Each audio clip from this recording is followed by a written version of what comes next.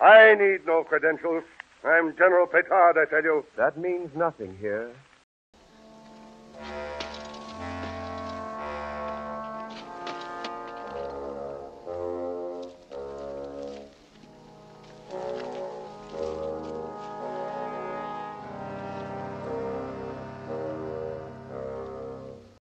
And now for the second half of this evening's workshop program, we present The Last Citation by John Whedon.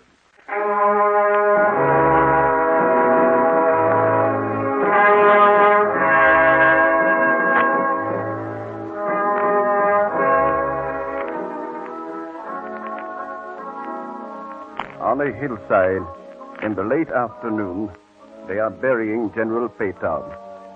Full of years, campaigns, and medals, the general died in his bed.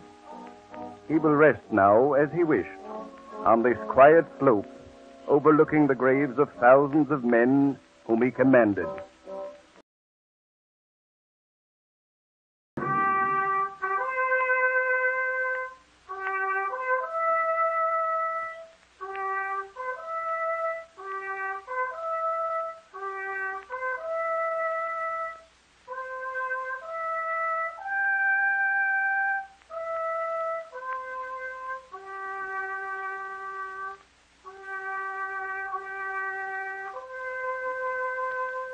Sleep well, General.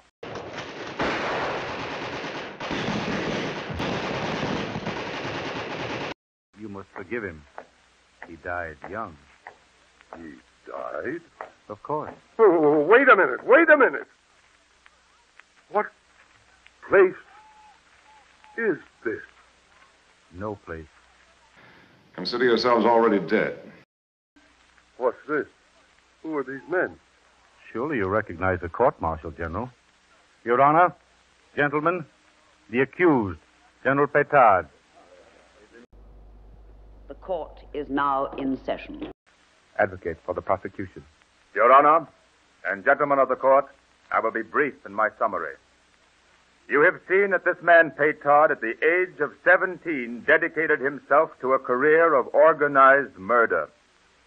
I have shown that it was a free choice, and that his sole motive then and throughout his life was personal glory and power. In his lifetime, he was responsible for the torture and death of millions of his fellow men and for the suffering of their families. And throughout all this, the only justification he has ever offered is that ancient and meaningless incantation, war is war. Oh, how awful.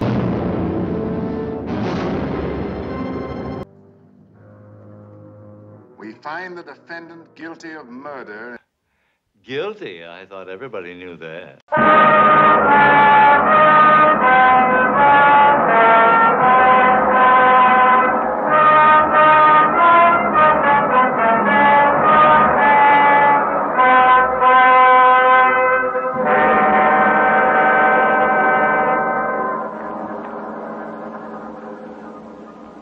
The Columbia Workshop has presented as its 54th program two short fantasies, An Incident of the Cosmos by Paul Y. Anderson, famous political correspondent of the St. Louis Post-Dispatch, and The Last Citation by John Whedon of the editorial staff of the New Yorker magazine. Bernard Herrmann composed a special musical score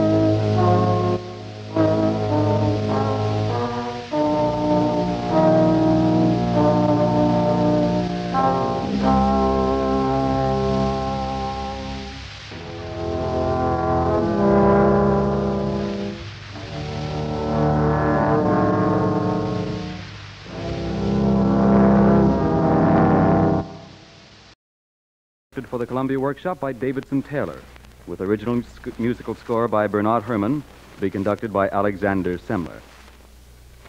Franz Kafka's The Trial, with Carl Swenson as Joseph K., and produced for the Columbia Workshop by Guy Della Chapa.